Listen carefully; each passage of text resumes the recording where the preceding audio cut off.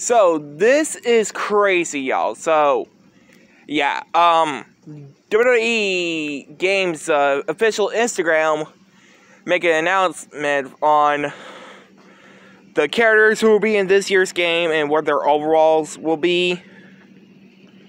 And this literally confuses everybody. Like, for real, literally confuses everyone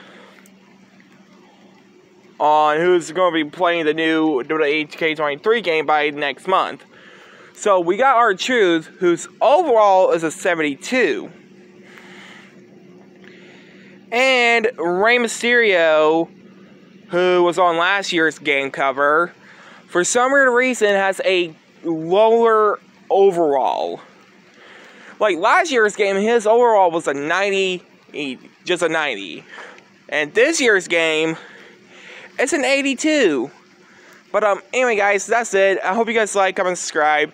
Do you guys think they should make a change about the overall for Rey Mysterio? Let me know down in the comments below.